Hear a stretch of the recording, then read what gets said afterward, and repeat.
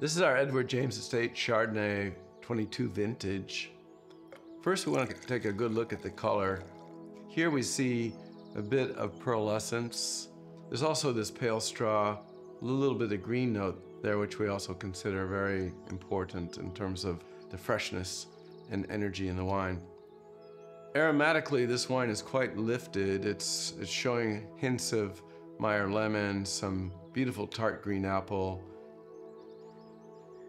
And the mouth, that's where this wine particularly takes charge, mainly because of its mineral tension that it creates amidst the creamy background. So there's this hot and cold or hard and soft in the wine that I find very intriguing, the tension between these two extreme elements. Along with that, I think it just gives it a very long and polished finish. I think it'll age for quite a long period of time.